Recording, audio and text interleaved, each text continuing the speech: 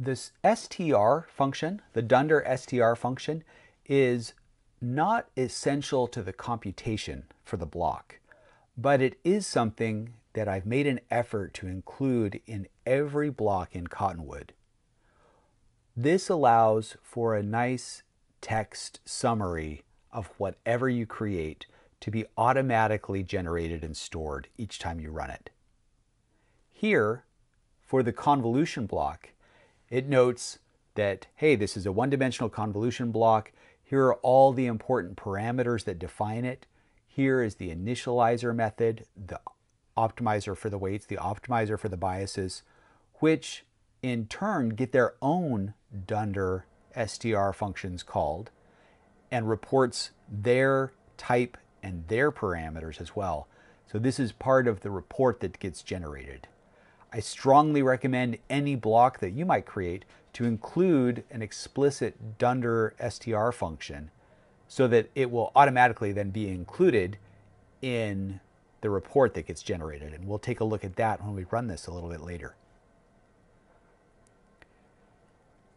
So what's left now is to implement the forward pass and the backward pass of one-dimensional convolution. We're going to kick the can down the road just a little bit for both of these.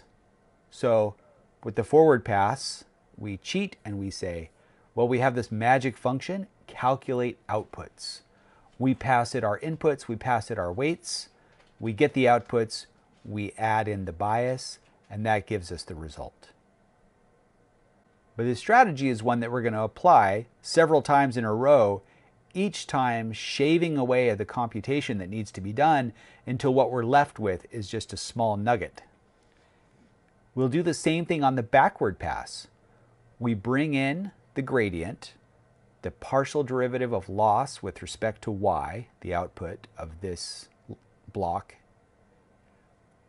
From our prior analysis, we know that the gradient of the bias is equal to the gradient of the output. So we can set that aside. And then we'll use this magic function that we haven't written yet, calculate weight gradient, pass it the output gradient, and pass it x to get the weight gradient. And then down below toward the bottom, calculate the input gradient. We'll pass it the output gradient and the weights and get the input gradient back.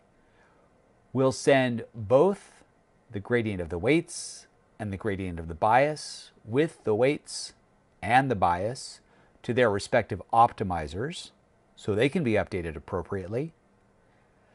And then we'll pass the input gradient back. And that gets passed back to whatever block comes before it in this structure.